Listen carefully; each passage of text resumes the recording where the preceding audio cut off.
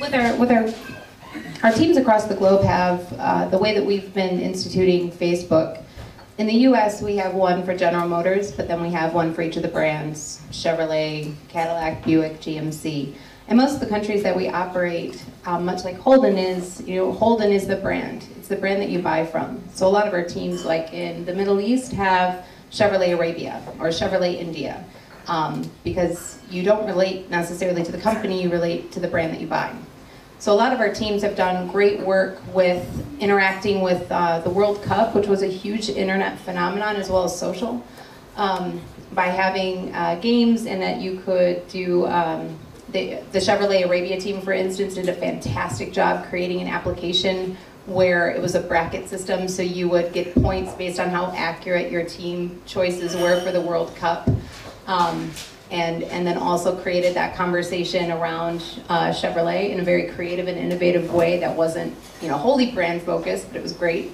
And another thing can be as simple as asking people to go on the Facebook page and share photos, and then the person who gets the most likes on their photos within that page or community is then invited to experience the brand. So we'll do a tweet up in their area and pay for it.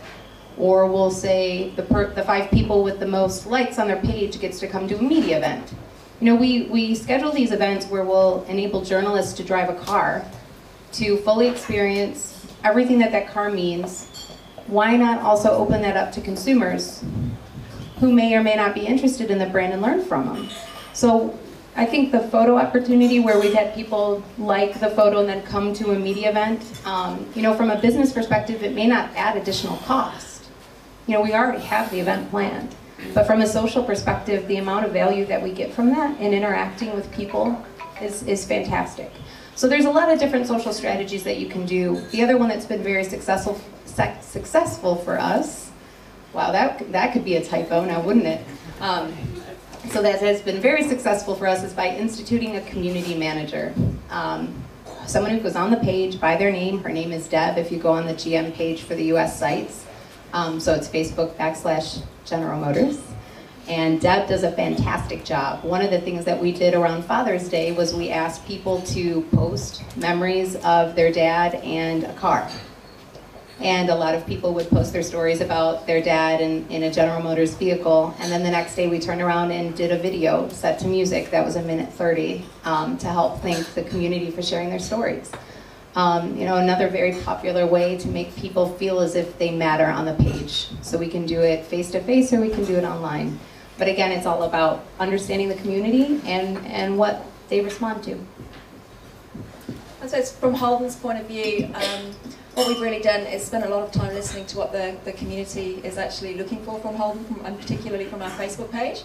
And I would say that a large proportion of the people that are fans of the Holden page, or at least the ones that are really vocal, are our Holden heartland. So what they told us is that they want to celebrate our heritage, they want to celebrate our historic products, particularly Torada, Monaro, anything with a big Chevy engine in it.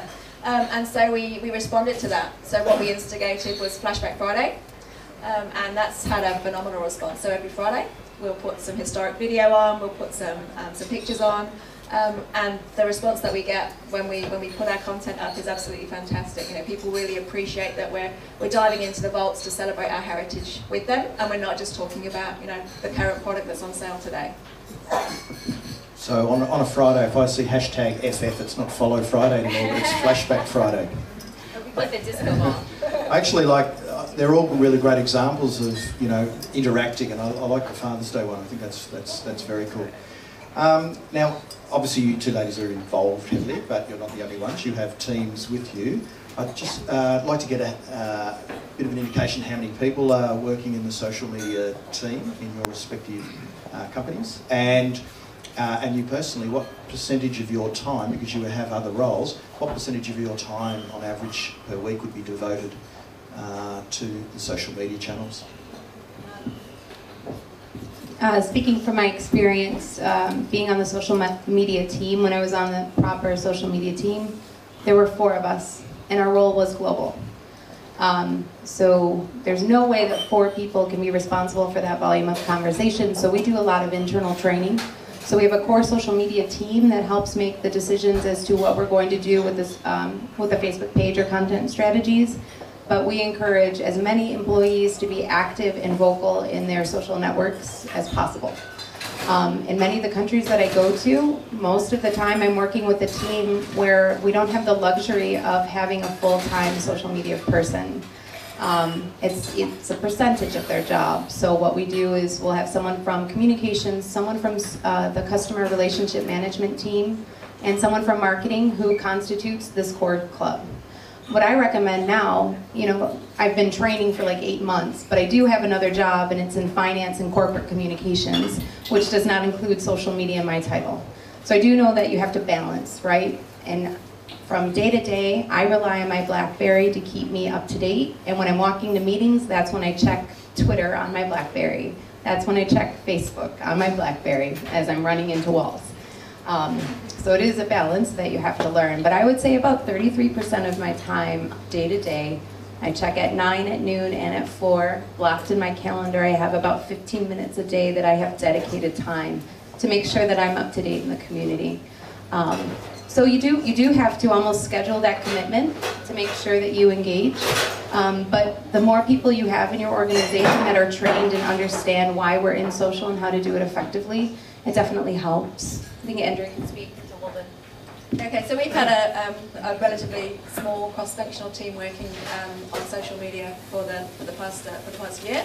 And one of the things that Annalise is over here helping us with this week is getting the communications team, you know, up to speed with Twitter, up to speed with how we use Facebook. We've done a lot of work on our media site to make that more friendly and putting more video and more interactive content up there. And so, you know, it will extend to be a part of everybody's role across the corporate affairs team, and that's really exciting. So, if you go onto my Twitter address, Andrea Matthews, there's a list there, Holden and GM Tweaks, and there's a whole bunch of Holden people on there, and I would really encourage you to send them some messages and get them tweeting. That would be great. We'll just stop for a minute while you do that. Now, monitoring. I mean, the social web is this hyper-connected beast that's never-ending, and it's 24/7. Annalisa, how do you guys handle that?